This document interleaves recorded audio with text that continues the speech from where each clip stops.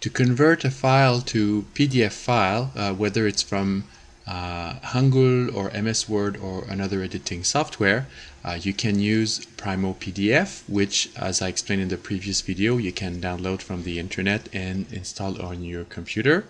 Once the software has been installed, all you have to do is open your file in your text editor and then go to open the menu for printing.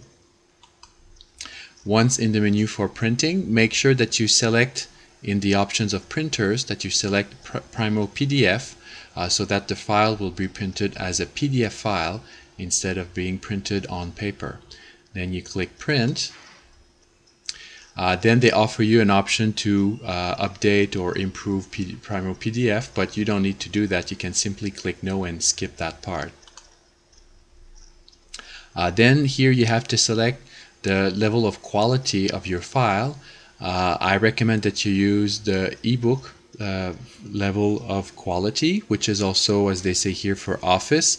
This one will give you a medium-sized file, which is good enough. Then you click on Create PDF.